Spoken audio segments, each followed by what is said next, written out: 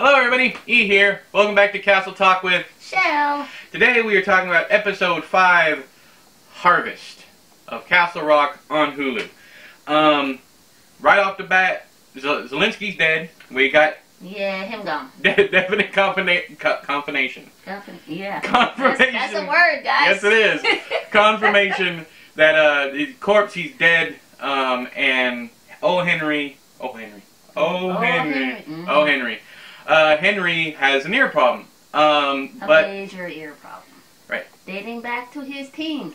But supposedly it happened, or I guess it exacerbated the situation with the shotgun. The shotgun in the ear when, you know, the prison. One thing to point out in the opening, not the credits, but you know the opening like montage, that's where they show, you know, last time on Castle Rock. Yeah. Where they showed Nick fist bumping Zelensky. Now, of course, we all saw that. I don't think any of us thought anything about it. And then Zelensky goes off, shoots everybody, and basically, I mean, he didn't kill himself, but he killed himself. I mean, suicide by cop, however you want to put it. And then later on in the episode, we see Lacey touch Nick. And what happened to Lacey? Lacey went 90-0 off a cliff with her noose around his neck and got ahead of the situation. It's a bad joke. Wow. He's impressive, y'all. So everyone who touches him kills him. And then, later on...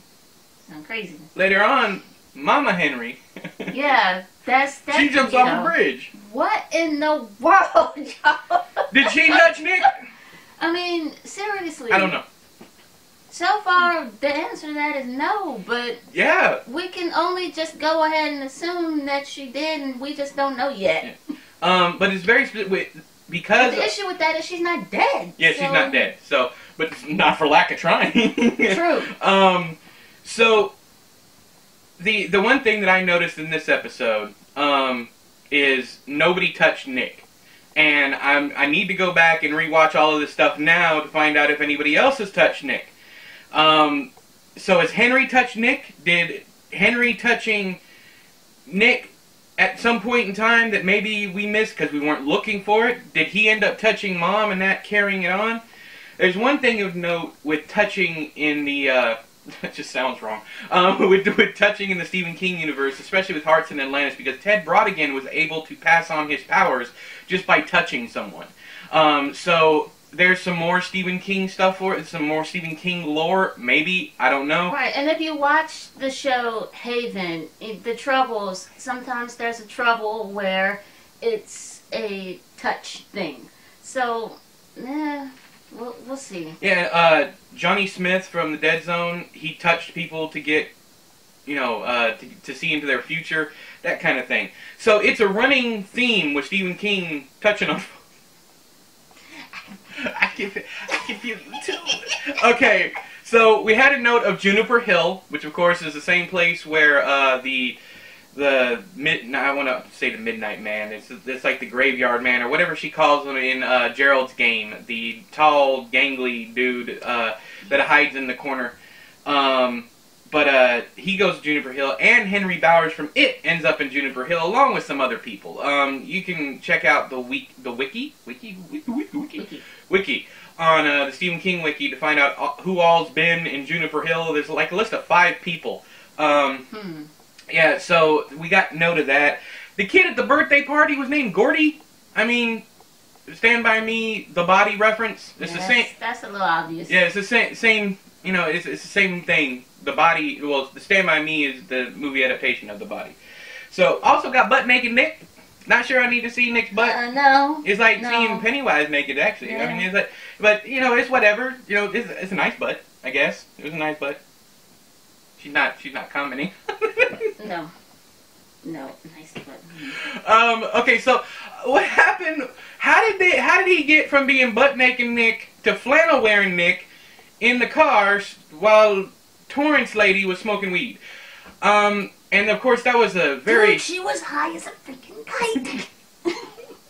Why in the world would you want to do that with some stranger? Well, how did we get there? This is some real J.J. Abrams Lost stuff, where we just warp to another scene and we have no information on how they got there. I guess we can assume that she talked to, but how do you get into a conversation with a butt naked dude and the same day, whatever, maybe not hour, same time frame, end up in the truck smoking weed with him or car? Do you even want to try to hold a conversation with this person? Yeah, why not just run? Why are you like, ooh, there's some dangly bits. Let me let me say what's up. No. It's like ooh. Run. It's like ooh, penis. Want to smoke some weed? Yes, you run away. So, Torrance Lady literally is named Torrance Lady because of Jack Torrance and the Torrance family and The Shining and all that stuff. Literally, I mean, they didn't. That's not even a subtle drop. She said at a hotel resort, chopped up his family with whatever. That's not what happened, though. He didn't chop up his family because Wendy and Danny make it out.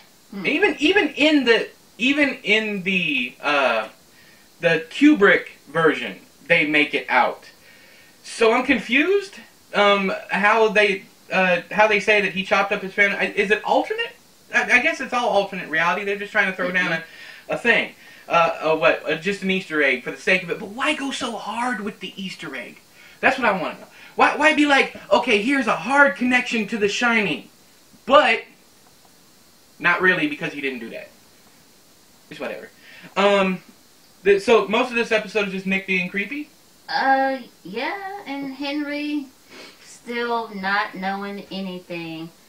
And what was up with, what's her name? Ruth telling him, you don't know how it is to forget your own story. Sorry. Okay, yeah. How much has he forgotten that we don't actually know?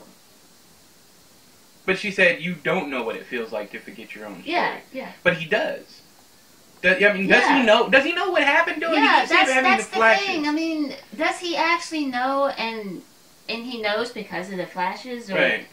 I don't know. Does he actually have real memory of anything happening at all? Exactly. Anyways, and now it's not totally. I mean, yes, she has dementia or Sundowner, Alzheimer's. Any number one. I guess they're saying that she has dementia in there. Yeah. Sundowners used to work in an Alzheimer's ward, and Sundowners literally as soon as the sun goes down they get confused. So it's a very sad situation. She's having some total recall though. I mean, she's having like if you recall, she thought the dog was Cujo.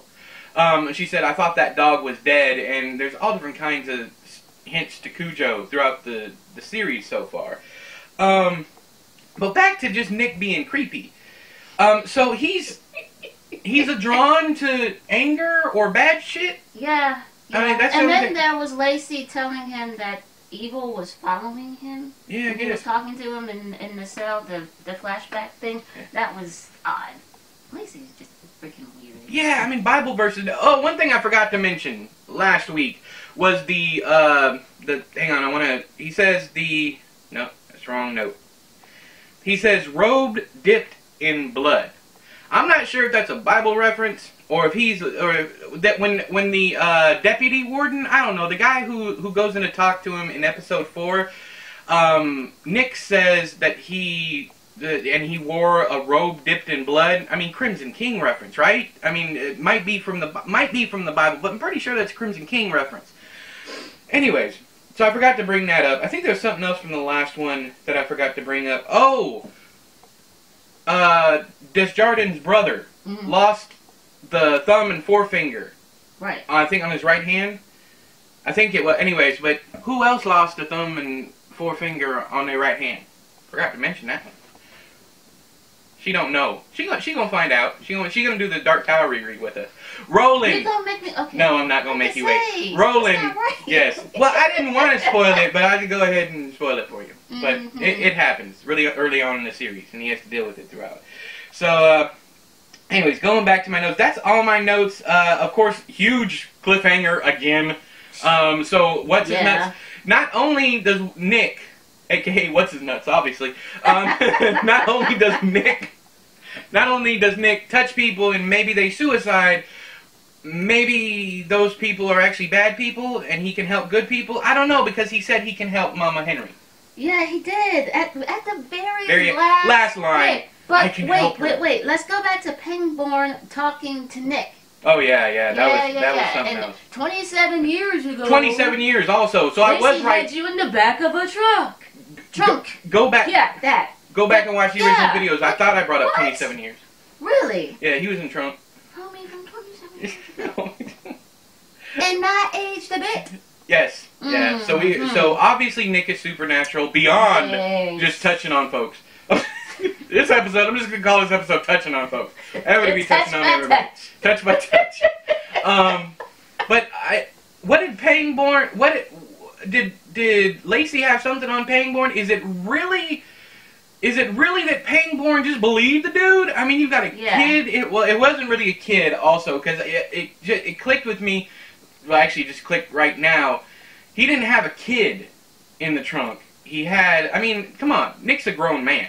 I mean, you call him a kid because he's young. If he hasn't aged, if he hasn't young, then he had a grown man in his trunk. Right. So did Pangborn think it was some kinky sex stuff? What in the world did Lacey say to get away from Pangborn? How do you explain that? Yeah. Because that's really convenient. If Pangborn is like, okay, I believe you, dude. Just holla. No. I'm hoping we get some Pangborn flashbacks and they covered this because that's kind of big. Because the way they could fix it at this point is, and I'll just go ahead and throw some theories and some predictions out there. At this point, it'd be a matter of maybe Lacey had something on Pangborn. Pangborn did some dirty stuff. Right. Whatever it might be. Something along those lines. And, that's why Pangborn didn't say anything.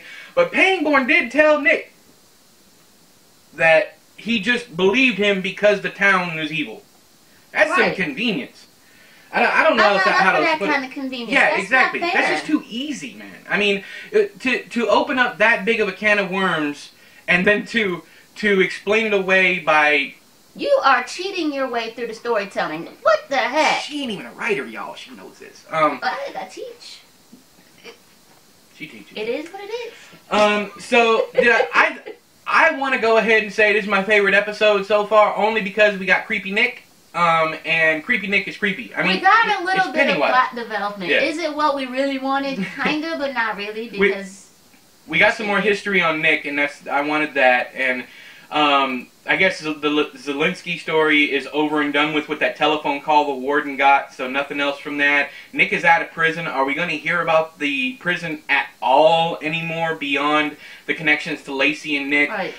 Is there going to be anything else? That's fine if they move on. I'm perfectly alright with it. But remember what we said last time? It felt like a season finale. Right. And now they're moving on to a different aspect of the story. This really did feel like Season 2, Episode 1. Yeah, that's what it felt like to me. And then, of course, that first season of every episode ends on a huge cliffhanger, and this one was another huge cliffhanger. So maybe this was one of those things where they thought they were only going to get 5 episodes, and it turned into 10. 4. Is that...